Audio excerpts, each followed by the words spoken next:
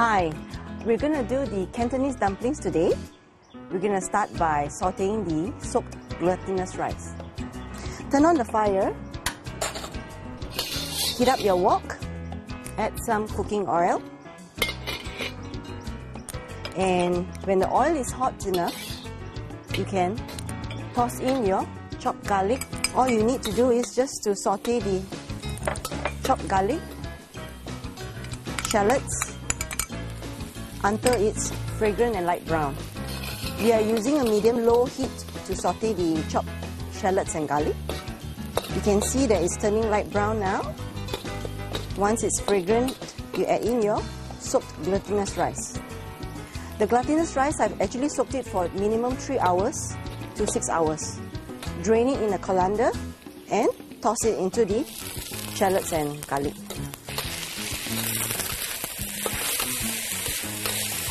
We are going to flavor the glutinous rice with some Chinese spice powder and pepper. This ground white pepper and salt. Lightly fry the rice until it's fragrant and the rice is ready. So we shall now proceed to marinating the pork belly. What you just need is some light soy sauce, some dark soy sauce, some pepper, salt, and Chinese spice powder. You can just toss it all together. Leave it to marinate for like an hour. Okay, we have your marinated pork ready here. Okay. The two more ingredients that we need are the salted duck egg yolk and the mung beans. The mung beans, I've actually soaked it for 2 hours. And you can see that it's plumped up. So when you have all these ingredients ready, we can start wrapping the dumplings. For the dumplings, you have to use bamboo leaves that has been soaked and boiled in water, and the hamstring that has also been soaked in water. We're going to do the wrapping of the dumplings. Just take 2 bamboo leaves, shape it into a cone. Once you shape it into a cone, take a tablespoon of sauteed glutinous rice. When you put it into the bamboo leaves, try to push it up. You can see that it's covering the sides of the bamboo leaves. In the center, place the salted duck egg yolk. Take a piece of marinated belly pork, 2 heaped tablespoons of mung beans.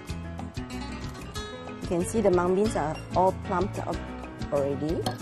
And then just cover with the glutinous rice. So you can see speckles of the mung beans here and there. It's okay. Press it down. We're going to wrap it up. Press the 2 corners in. Fold it down. And then you can see the triangle. Fold it down towards you. And you have a dumpling. Now for the tying, just place the hamstring at the back. Give it a round turn. Lightly tie it. One more round. And secure it by tying it up. We have it so fast and easy, alright? Continue until all the dumplings are wrapped up.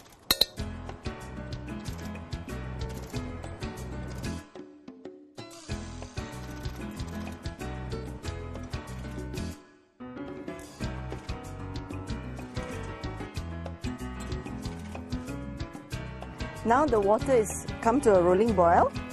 What we need is just to salt the water a little. Add in your dumplings and leave it to boil for 2 hours. After 2 hours, our dumplings are ready.